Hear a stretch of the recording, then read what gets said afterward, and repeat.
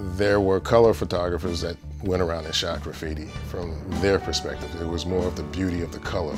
Flint's photography, to me, was more of the soul.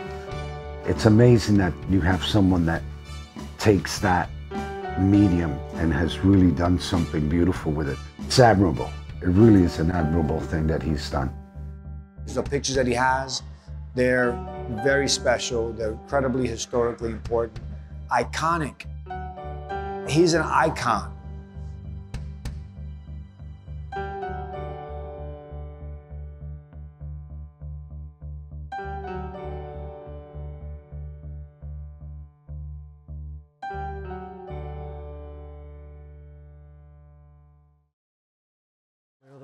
This is the VGA.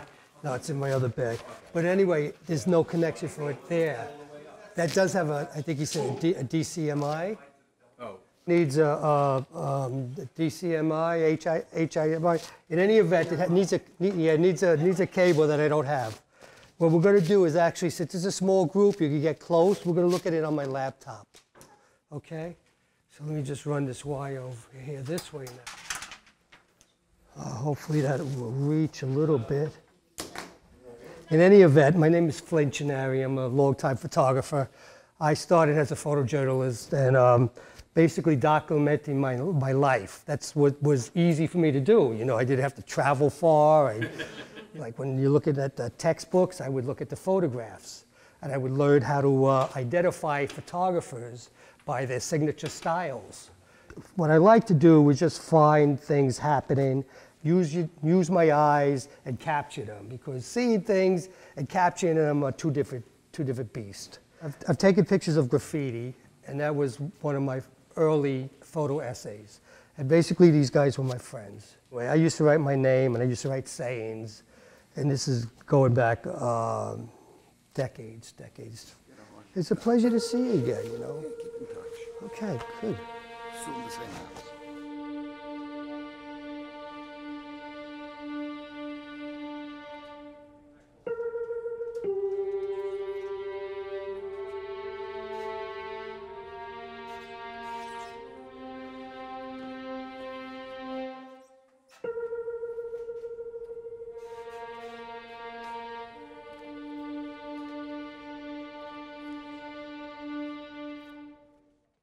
My name is Flint Gennari. I'm 62 years old, and I do photography and video and art for a living. I grew up in Brooklyn, outside of Prospect Park. I really wasn't that understood by my family, my school, even some of my friends, and I really didn't fit in anywhere. In school, we had a social studies class, and the teacher talked about Kilroy. Kilroy did graffiti and writing during World War II. And he put it on the boxes of bombs and ammunition that got shipped overseas. And he got pretty well known because he was tagging the right things at the right time. So everybody was wondering who was Kilroy. And he just used to write, Kilroy was here. That's what's put some ideas of writing into my head. But I was looking for a name, and the Flint movies came out. Our man Flint. James And while they were a little bit too hokey for me, I started writing Flint. Don't let that sleepy look fool you girls. Graffiti is something any kid could do. You know, you don't have to special money, you don't have to have special this, special that. You get yourself a marker and your own passion or the time you put into it, you're going to get out of it. Whenever I went someplace, that's why I tagged. It's not like later became bombing and groups of 3 or 4 people would go out and attack the subway system. It wasn't really like that. At that time, in the 60s, there was a TV commercial for El Marco, magic markers. The mark of El Marco. And it was a Zorro-type figure. Comes in, I don't know if he had a horse, but he came in and he did Z, and he did Z. That was very interesting.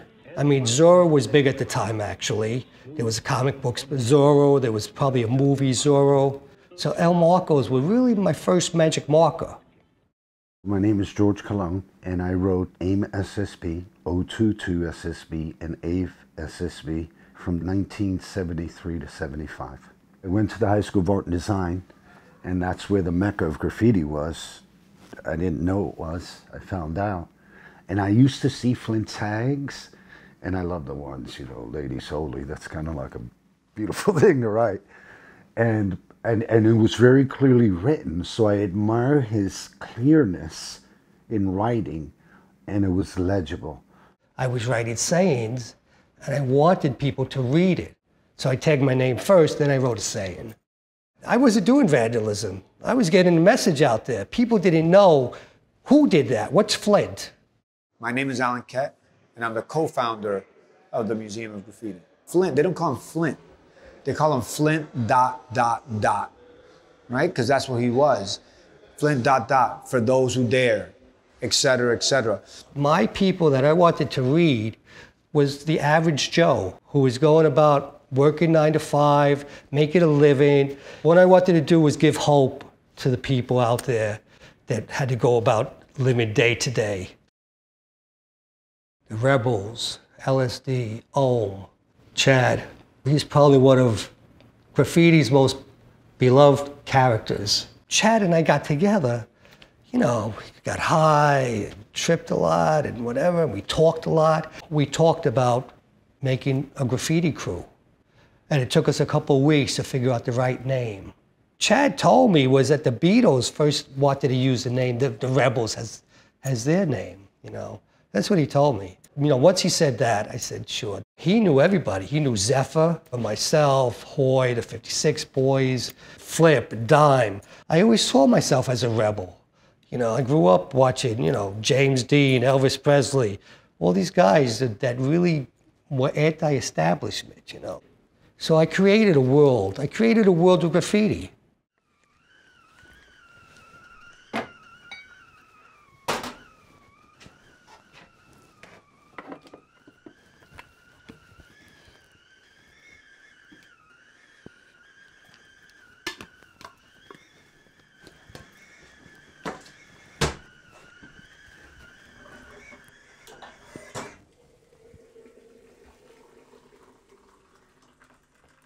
From living in dark rooms, which I literally did. I mean, when I had a house on the island with a dark room, I was there all the time. If my folks wanted me to come for the holidays, they would have to come pick me up and get me out of the dark room and bring me to Brooklyn. You go in there and you lose sets of time. You just develop film, print pictures. You just get absorbed in the darkroom. But do I miss it? I don't really miss it. You know, I'm too busy learning new things. Editing movies and processing photographs digitally with Lightroom, Photoshop. There's a lot happening. I got lost in my own world of looking at photographs. I wanted to photograph photo essays. In the 6th grade, I did a photo story, which was a comic book with word balloons, and we used the Polaroid Swinger. And we had 3 days off from school. I wrote a story, I got actors, and we robbed a store, which my friends' folks owned, and then, you know, we beat each other up, and I caught the crooks, I took the money back, and things like that. It was great. It's a good little story. Got a lot of attention in the school, too.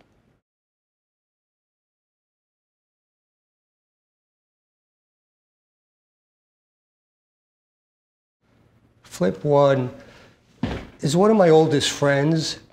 He actually lived on the next block. And the funny thing is that his father was a subway conductor. His father was not happy with him, I can say that much.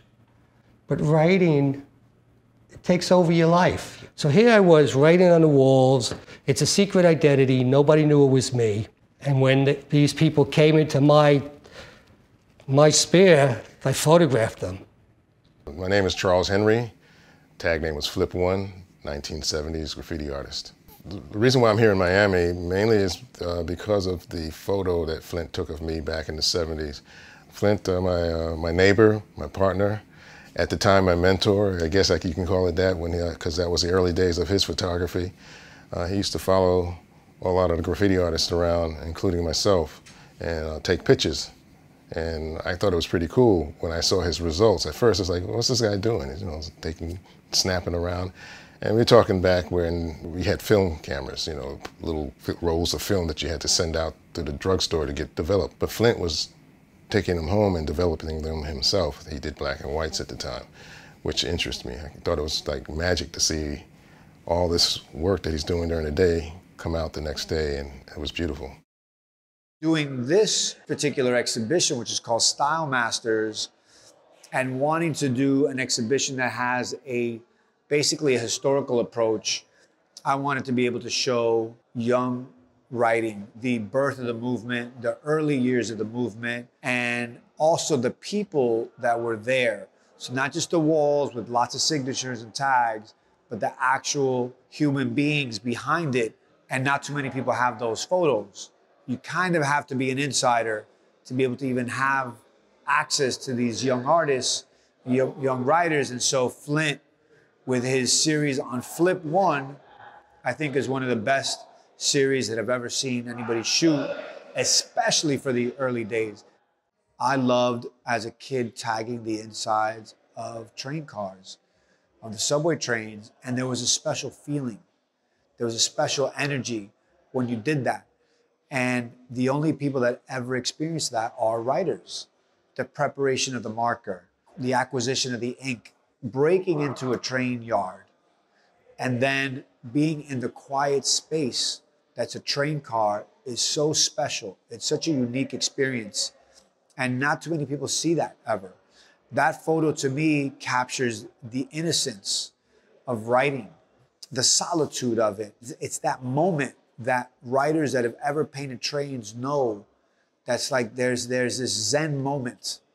When you're there, you're in the train, you're painting, whether it's on the outside or the inside, and the rest of the world falls away. The power of photography is that if this fella had no images of his artwork or his making graffiti, he might not be well known now. You know, I got Chad in front of a paddy wagon, I got Chad in front of a police car, I got Sonny, you know, writing his name with a big grin on his face. Yeah, I got some classic pictures, you know. It's like, I'm glad somebody was there to document that.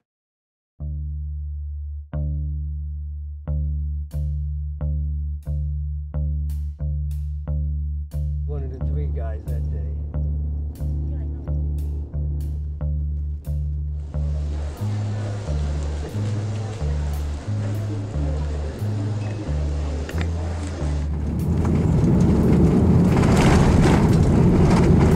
This is our first exploration of Miami, and we're just leaving the Holiday Inn, and we're going to see what this great new museum looks like. The first graffiti museum in the world. It's devoted totally to graffiti, and that's all it's going to be devoted to.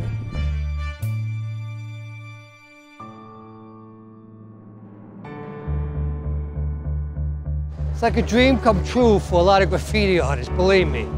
Back 40 years ago, we would never expect this.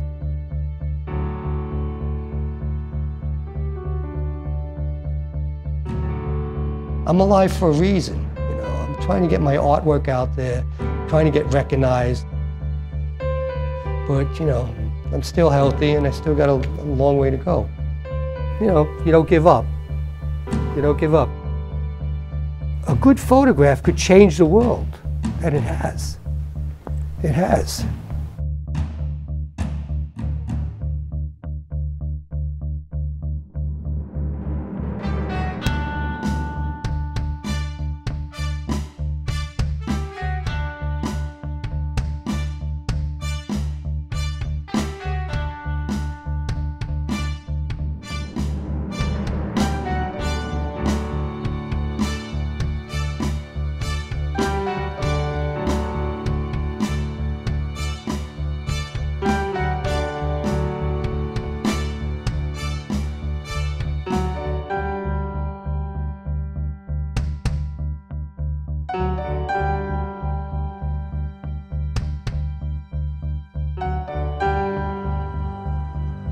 If I could go back in time, knowing what I know now, I would change so much.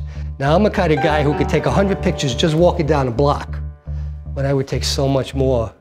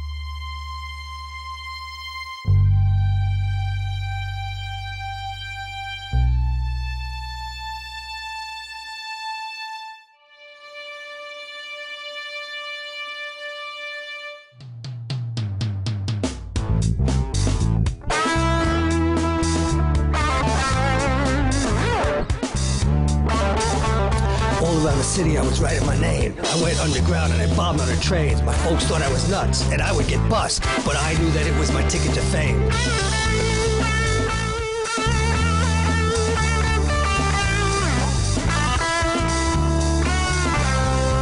Couldn't catch me, cause I knew the game. You write big and bold, top to bottom your name. I live day to day, what can I say?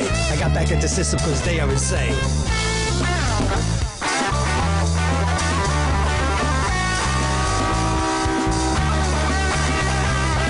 Steal me some paint, never was a saint. Get up, get down, go out, go round. What can I say? I live day to day, now I just want to get paid.